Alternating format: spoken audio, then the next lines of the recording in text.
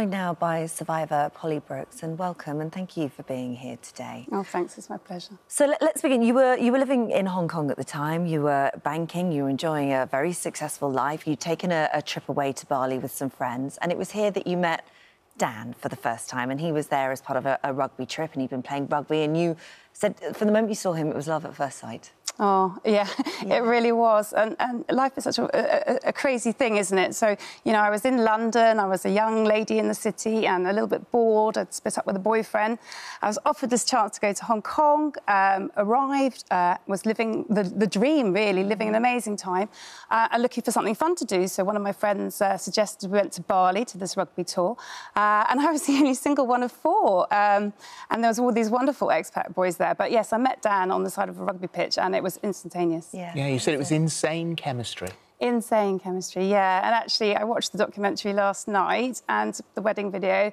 The last time I watched that wedding video was about a year after it happened, and just watching the love was amazing. Well, even watching the clips from the documentary that we just showed then, I mean, this is still incredibly raw for you and tough to see. I don't think you can experience the level of trauma, pain and loss and it ever goes away. I think you can rebuild, you can still have a lovely time, you can celebrate your successes, you can move forward, but the pain's there, right? Always there. Well, Bali, you met there, so this became an incredibly important place to the both of you, and I think it was almost a year to the day that you went back there and he proposed to you. You came back to the UK to get married, as we saw there, and you just described the most perfect wedding day. Your best friend from the age of 8, Annika, was bridesmaids. And it was later on that you went back to Bali for this weekend, wasn't it? And you actually invited Annika to come along with you. Yeah, I mean, you know, with hindsight, obviously, we should never have gone. But, you know, we'd got married, as you say. It was a fantastic wedding. We'd been to the Maldives and Sri Lanka on our honeymoon, and we'd gone back to our jobs. And Dan was a lawyer in Hong Kong. I was in banking. And really, we shouldn't have gone. It was a long weekend. But one of my clients was playing for one of the Singapore teams, and Dan was able to get a day off. So we went, because, as you said, we'd been engaged there. We'd met there. It was our place. And you only really been in the Sari Club for about a minute. Yeah, about a minute. Like, as I say, so we'd all 10 of us gone out for dinner, and we'd gone to like a local Indonesian restaurant. There's a guy called Peter Record, and he actually spoke fluent Indonesian, and we'd had this lovely meal, and at the end the ladies went to powder their noses and the boys headed off to the club. So they had already arrived when we then arrived a few minutes later. And we'd eaten quite a lot of food and had a few drinks. And, you know, Dan turned to me and said, you know, babe, do you want a drink? And I was quite full. So I said to the girls, actually, I feel a bit full. Shall we go for a dance? So I said, and my last words to him were, no, babe, I'm all right. And then we headed off into the back of the dance floor area. And, you know, we were dancing to Cher, I believe, and literally within seconds, the first explosion, which obviously was a suicide bomber, which we later found out. But at the time, it was loud enough that everyone heard it and sort of went, oh, what's that?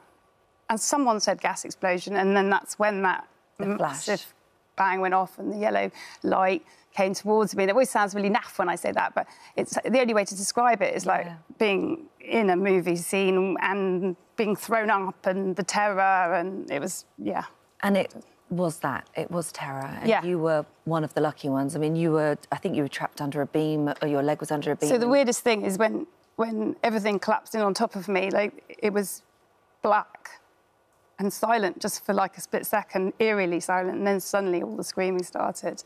And then I realised I was on fire, and at that point it's fight or flight, isn't it? It's like, oh my God, I've got to get out of here. But before thinking, I'm going to die. I literally thought I was going to die. Oh, a guy called Noel, I think, so he helped me. Put you out? Yeah, he did. So I pulled myself up and out onto the roof of the club.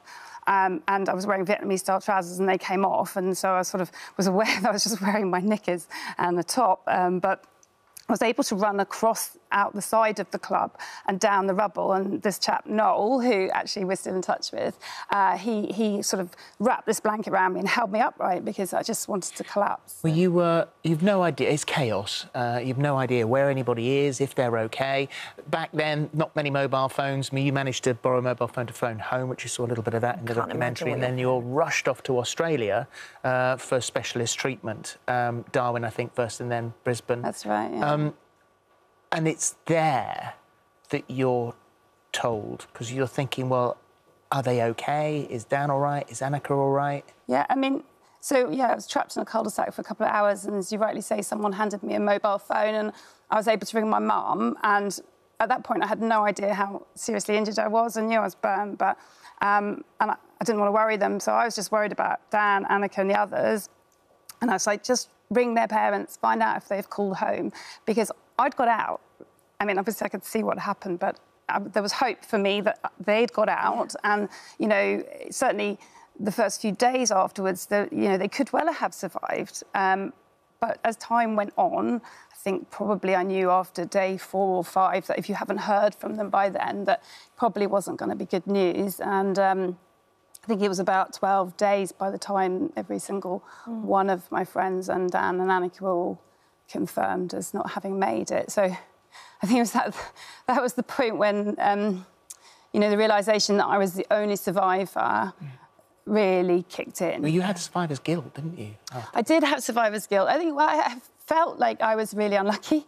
I felt like they were lucky because, you know, they'd just gone. Like, you know, they didn't have to deal with the pain, the bereavement, the moving lives, because I lived in Hong Kong, so I had to go back to England. I had to deal with funerals. I had to deal with moving my life from Hong Kong to England. I had to get better.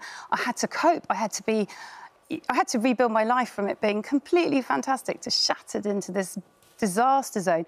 And many times it took me probably a year, 18 months before I was actually glad that I'd survived. Wow. Wow. Gosh. And even 43% of your body was burnt, I think. And this is screaming agony. Yeah, so, I mean, so 43% burns, which is bad. But for us, unfortunately, as well, being in Bali, third world country, not straight to great treatment or water or anything like that.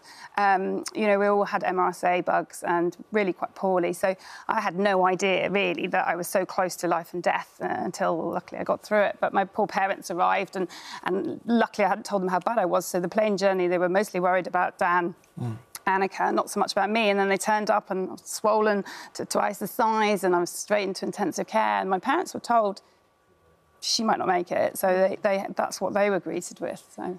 Over the years, and as sort of part of a way of kind of making some sense of what happened, or at least dealing with it, or putting some good into the world after something so horrible, you started the charity in Dan's name, and this is Dan's Fund for Burns. I mean, congratulations, because over the years, £2.5 million, which is an awful lot of money for that charity. How has that helped you and others? So when the bombings happened, my perfect little world was obviously decimated, and my innocence was taken. So, you know, when someone does something quite evil towards you, your belief in everything changes. So you believe that bad things can happen, that they're bad people. And what the love, when I reached out to try and do something positive, because everything was so black and so negative, the love that I got and the support, and people went off and raised loads of money for me, and friends of Dan and all the others that died went off, it little by little helped put me back together. And or when I've now been lucky to have 2 children, and when they were little, it was really hard to carry on the charity. I was often doing it at night, and I was thinking, but when I help other burn survivors who are in that moment where their lives have just suddenly been turned upside down, and I get their thanks, or I can see what it does and helps them, it makes me carry on. And my mum's the same. And I think, you know, the reality is that I survived. Therefore, I live for them. I have to they don't have any choice. I have to raise money. I have to make something good come from what they tried to do. You got your MBE, I think, in 2020. And as Holly said, £2.5 million ongoing. And as you said, when you came out, there wasn't that much care for people who'd suffer from burns. And so you concentrate, and one of the things you concentrate is that support. Absolutely. So when I was first burned, there was no, well, the internet was very much in its infancy. That'll tell you how old I am. There was no support groups in person or online. We run a weekly support group online for burn survivors. We have a peer-to-peer befriender system, so someone like myself who's perhaps down their journey is able to help befriend someone who's quite newly burnt. Yeah. It's really scary to be burned. You know, it's not something you really think about or know about until it happens to you, and it's not very glamorous. So it's not that easy to raise money for, because it often, you know, for the people it affects, it's so life-changing. Yeah. And I was lucky that my face was largely... It was burned, but not too badly, and I have shrapnel wounds and things and lots of old lines. But, you know, I think, you know, lucky that my face wasn't burned. But, you know, I still have to deal with my scars. I've had to learn to cope with them, to adjust, to accept my body for what it is, and to be grateful that I have 2 arms and 2 legs. And it's this journey. And, you know, there wasn't any support around. And, you know, we all know that mental health is really the most important thing. Sorry, the NHS doctors are amazing, and they're brilliant at putting us back together in terms of, like, the actual surgery. Yeah. But then you're sort of tossed out into the real world and left to deal with life. Well, this is why you are so important. This is why the fund is so important. Dan's Fund for Burns will put all the details on all our socials. We think you're amazing, and thank you. Thank you very much. Thank you. Thanks so much for inviting me.